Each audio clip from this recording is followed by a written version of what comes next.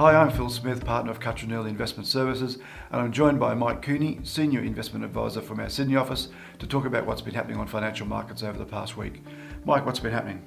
Good morning, Phil. Yes, the Nasdaq made weekly gains of 4.3%, with the big tech names announcing last Thursday, all reporting very well. The S&P 500 earnings season is now 70% complete, as the depressed expectations have offered more surprises to the upside, with the index rising 4.3% from last Tuesday's close. Australia's ASX 200 had its worst one-day decline on Friday since April, dropping more than 2%, as Victoria's spike in COVID-19 cases registering more than 700 cases per day. A rebound of the Australian shares on Tuesday, led by the strength in US and other overseas markets, has seen that index pretty much unchanged for the week. Yeah, thanks, Mike. We've mentioned the crazy valuations of some of the tech companies over the past few weeks, and again note the incredible run Tesla has had of late.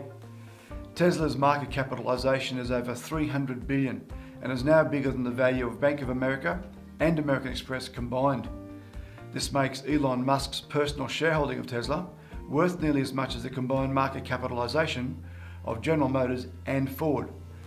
Not bad for a company that delivered 90,000 cars in the second quarter of the year.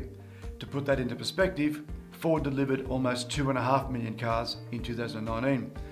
The stock price is implying Tesla either becomes the largest producer of cars in the world, or they significantly increase margins. But Musk has highlighted the fundamental scaling constraint to Tesla's business model is battery cell production. The graph shows either battery cell production is being underestimated, or projections of Tesla are far too optimistic. Time will tell.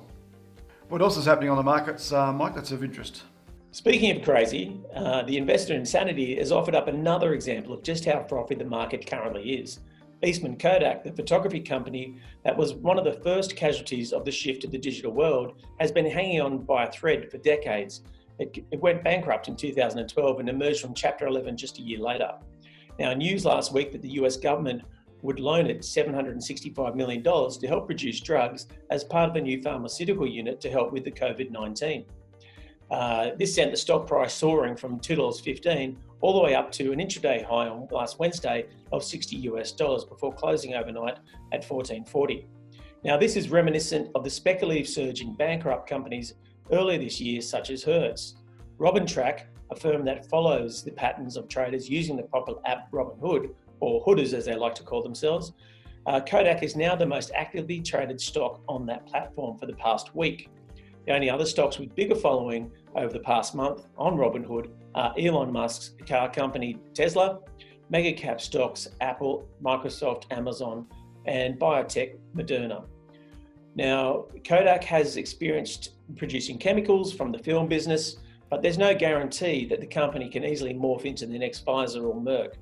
Popularity of these stocks with poor fundamentals like Kodak, are another example that the stock market has jumped the shark. Yeah, thanks, Mike. There's two main factors at play at the moment. The Robinhood speculative online share trading, driving stock prices to crazy levels, and the US Federal Reserve continuing to bail out companies that may not be worthy of being bailed out. Time will tell how that plays out. Thanks for joining us. We'll catch you again next week. Thank you.